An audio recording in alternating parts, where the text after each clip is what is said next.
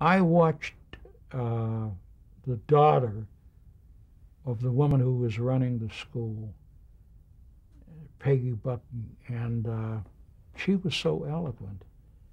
I said, God, these people are supposed to do these bizarre things. I can't hardly believe it. And so we went and met with them.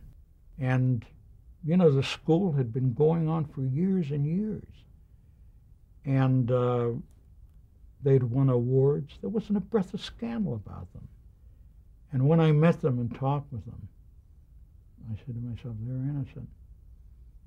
And Myra was a little apprehensive, although later on, she was just gung-ho about it. She attended trials for years, you know. This thing was going on ad infinitum.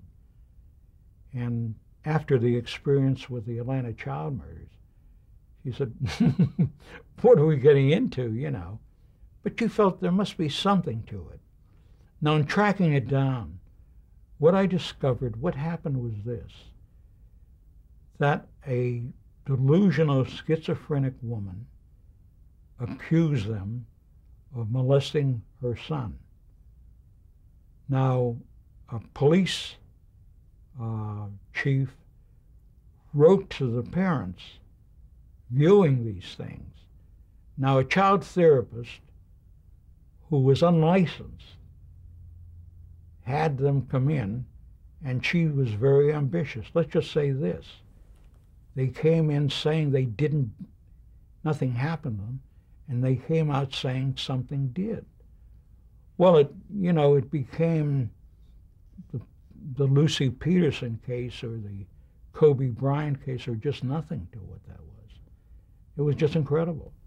But, I was reading stuff, and when I met the man who had once been the district attorney, well, he had tapes. And there were 30 hours of them, and we gave them to the Attorney General, all of which really blamed the zealots and the parents who believed it happened.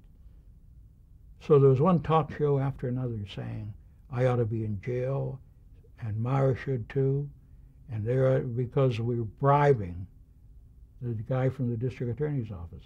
Actually, we hadn't even met him for 6 months before when he came out and made his statement. But how did the two of you collaborate on the screenplay?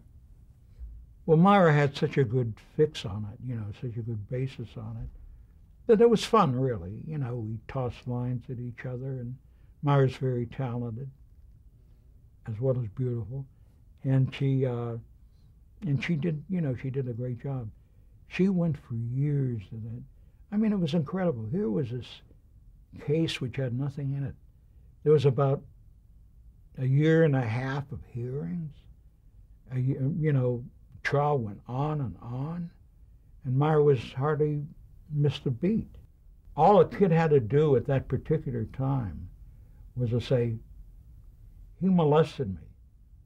And they would go to jail for years with no other foundation.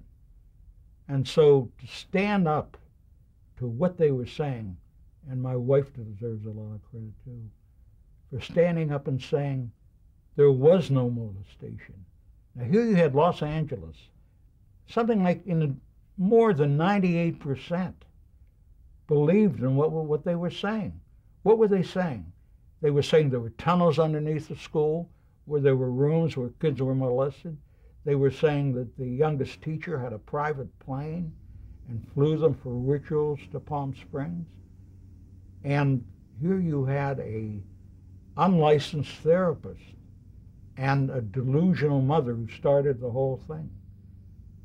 And my God, speaking of what happened in Nazi Germany, this outdid that, to believe that, And there are still people like Geraldo Rivera and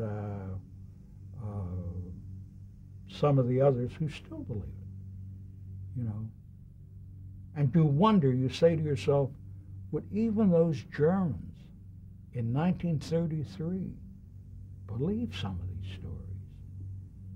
And it was, speaking of television, we went to our friend's Mike Wallace and Lowell Bergman, and they met.